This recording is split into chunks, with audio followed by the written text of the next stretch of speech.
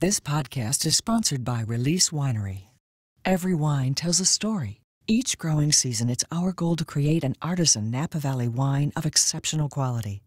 Join us as the story of this ultra-limited wine continues. Learn more at releasewinery.com.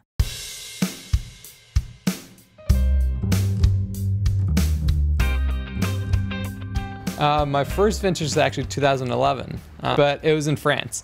So my first vintage was at Chapoutier in the Rhone Valley.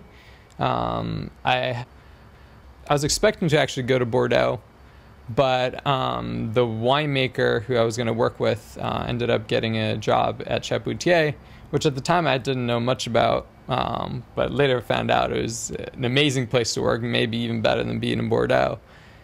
So we headed off there with my wife, and we both worked a harvest at Chapoutier, which was incredible for a number of reasons. For working with absolutely world-class fruit, and also we got to live with the winemaker, his wife, and his family. So we got an all-encompassing French experience.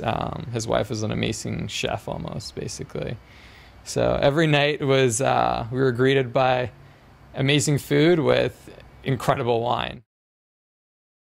The internship itself was 2 months, and then we traveled around Europe for another 2 months.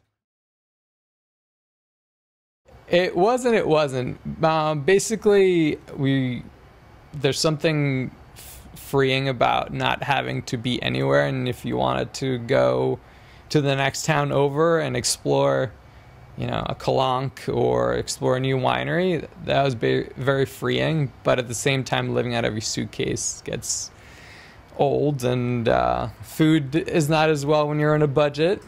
So we were eating a little bit of cheese and ham and cheese rolls that we prepared in the car, and yogurt a lot of times because we were on a tight budget. But we did have plenty of good wine because we got paid in wine.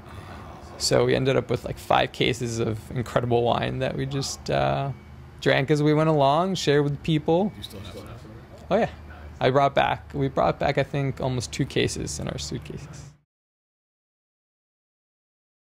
I'm taking the baton from him in a way. He retired due to some health issues, but I'm really excited to work with his legacy. Tasting through his wines since, I think the earliest one I've tasted is 2004.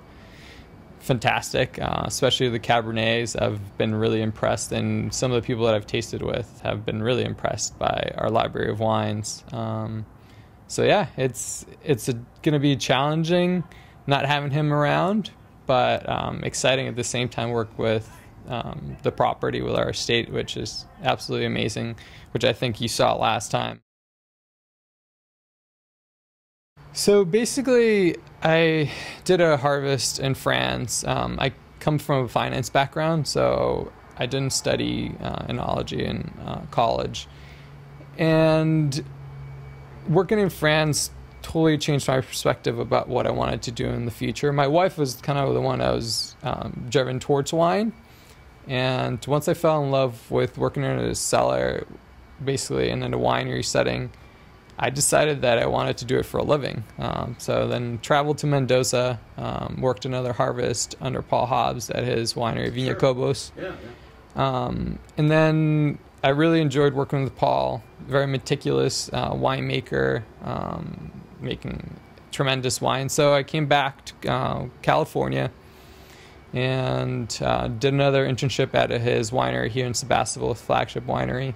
And then stayed with Paul Hobbs for almost 7 years. Did everything from cellar rat to lab tech, enologist, the whole gamut basically there, until I really wanted to do something else, learn different styles, work with other appellations, and I had just applied for a blind posting, small vineyard. I wanted to be really hands-on and do a variety of tasks. So saw this posting, sounded really interesting, met the owner, there's a transition winemaker between Mark and myself, and just I went up there, loved the site. It's really a special place when you get up there. Just the exposure, the soils, the views, and you can just tell the vines are in perfect balance, which it's hard because in a lot of places you see over-vigorous vines, especially in that area. But just I think the soils and the exposure really bring everything into balance up there. It's at 1,400 feet. So yeah, it's a really special place. That's what really drew me the most, was the land.